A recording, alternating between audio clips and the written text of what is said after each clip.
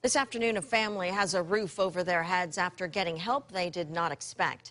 The mom and her kids were living in their car. As Channel 2's Linda Stouffer found out, new at 4 o'clock, Atlanta police officers saw a way to turn a ticket into a brighter future.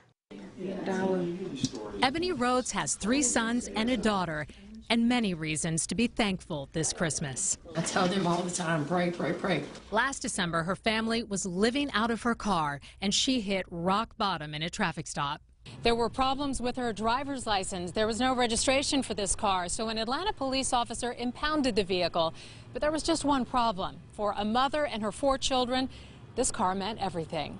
When I got off work, we just sleep right there in the parking lot in the car. A lot of people didn't know that, because I was still going to work. Several Atlanta officers found out about the family's situation and stepped up with heart and some great ideas. Deputy Chief Jeff Glazier helped get the car back, find a shelter, and then an affordable apartment. If we were to let, Ebony's family fail, I think that would be a failure on us.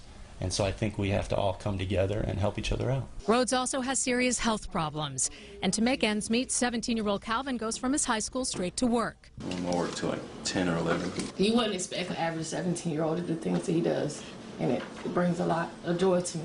It really does. Now APD officers are launching a GoFundMe to cover bills for a year so the family can catch up. We're more alike than unalike. And, we're all in this together. Atlanta Police Department is like my backbone.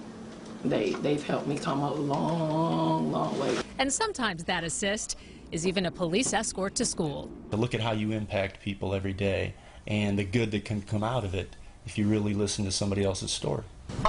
In Southwest Atlanta, Linda Stouffer, Channel 2 Action News.